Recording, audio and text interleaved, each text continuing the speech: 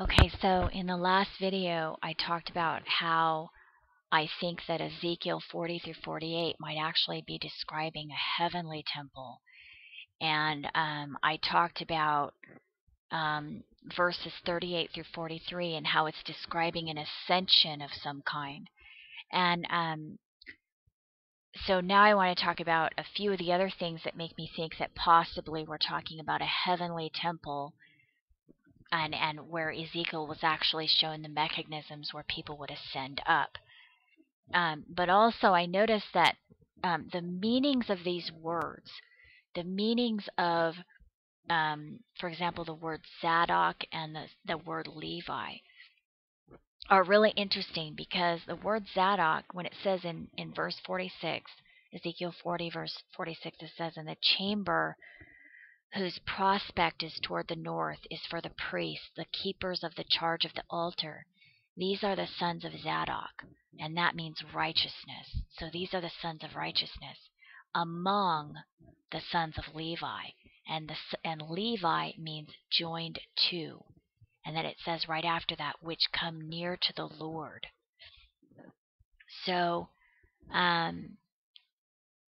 the meanings of these words, I think, are really important. And I think that possibly, and just consider the possibility that these ancient texts, which were written, actually, some of these texts were written thousands of years ago. And we don't even really know how old some of these texts are. But some of the texts in the Old Testament have been proven to be thousands upon thousands of years old. Consider, just consider the possibility that these ancient texts were written in the future and put into time, back into time, so that we would have this information, and that the words themselves that are being used to describe that Israel itself are actually referring to groups of people that are being removed off of the earth, and that it's not necessarily referring to the land that we nowadays associate with Israel. So we know that there's a country called Israel, right? But we also know that that country didn't exist prior to 1947. But we know that there's a place called Damascus, and we know that there's all these places that are named after these places in the Bible, these names in these ancient texts. There are actual cities that exist that have been named after that. But consider the fact that in the United States, we have cities that are named after the original places in Europe.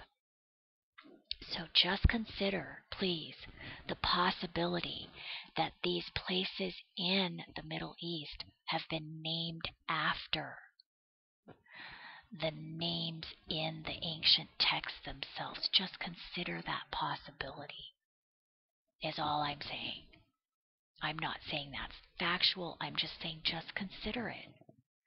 Just consider the possibility that Israel is something much bigger than just the people that are living in that country right now.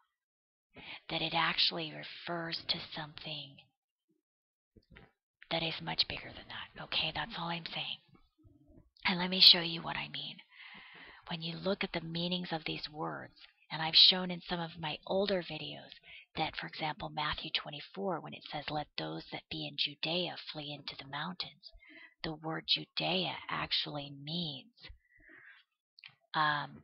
he shall be praised. So you can read that, "Let those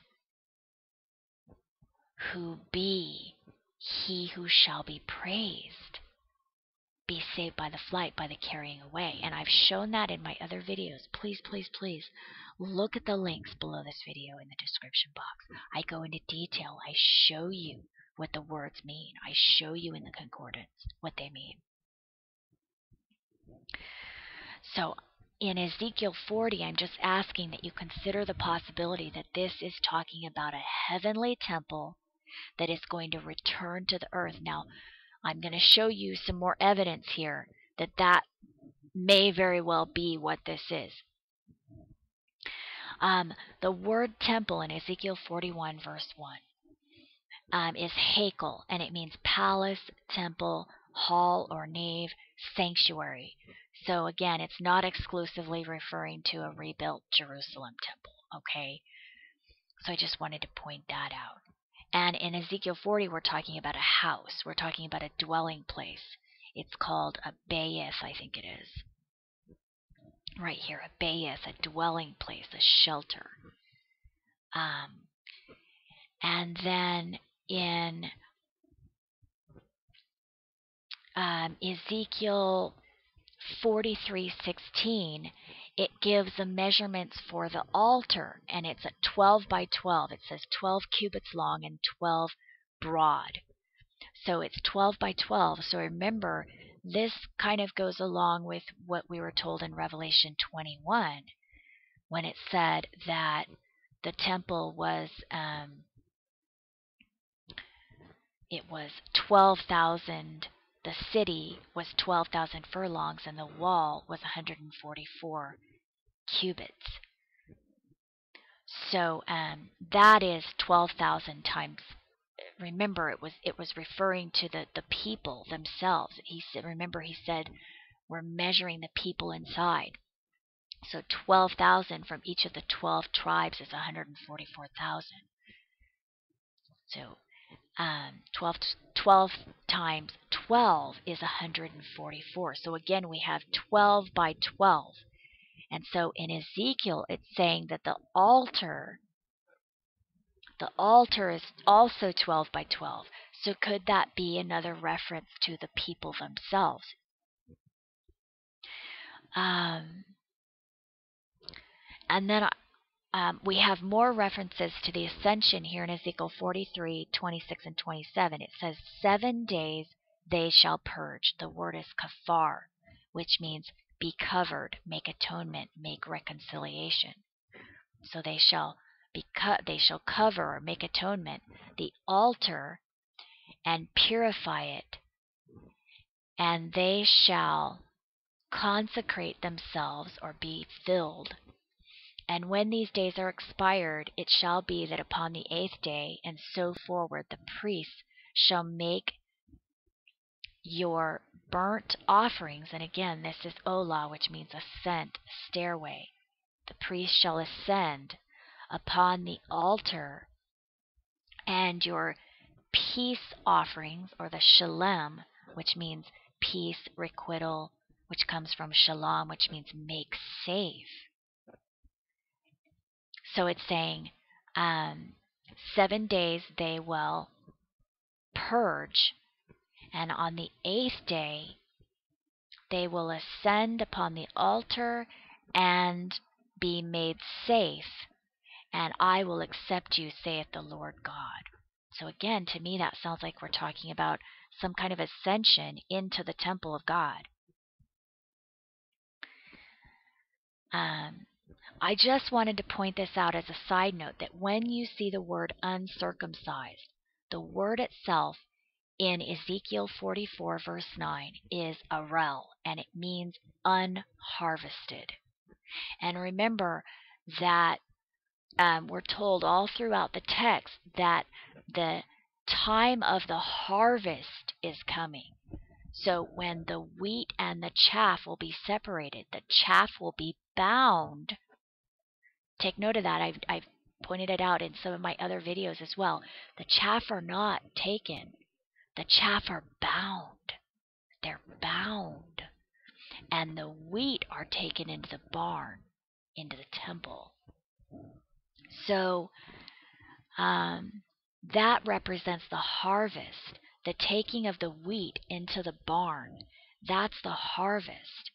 So in Ezekiel 44 verse 9, when it says, "Thus saith the Lord God, no stranger uncircumcised in heart nor uncircumcised in flesh shall enter into my sanctuary," it's saying no stranger unharvested. That is literally what it means. Uncircumcised, the word is eril, and it means unharvested.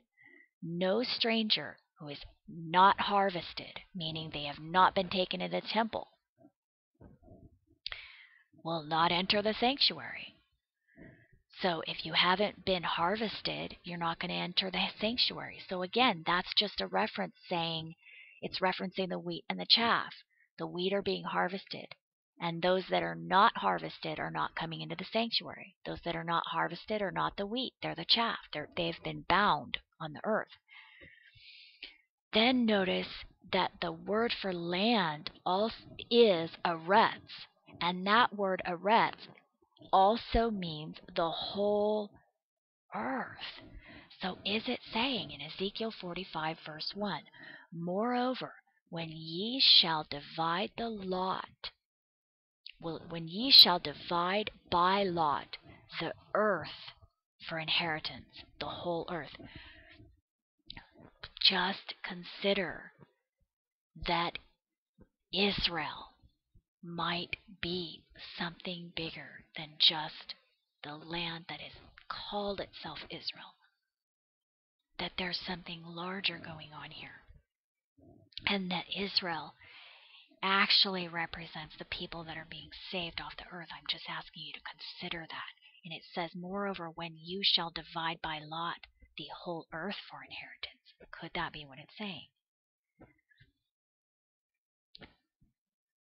And then in 45 verse 8 it says, "In the whole earth shall be his possession in Israel, and my princes shall no more oppress my people, and the rest of the earth shall they give to the house of Israel according to their tribes." Is this symbolic? Is what I'm saying. This word Israel, is it symbolic for something larger?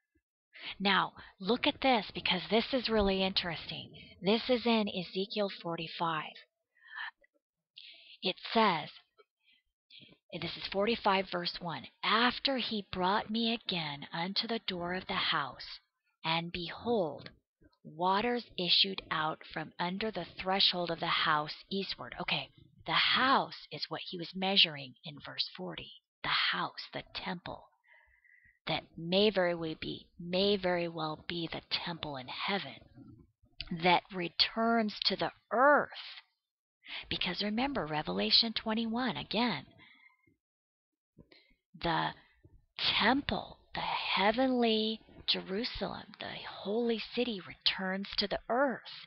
The whole earth, the whole world sees the Son of Man, remember? Sees Ezekiel was called the Son of Man. Sees the Son of Man coming out of the sky, returning to earth. It sees holy Jerusalem. It sees the holy city of heaven returning to the earth. It sees the bride returning to the earth. But look at this. Here it's saying that out of the house, which may very well be the heavenly temple, out of the house came water.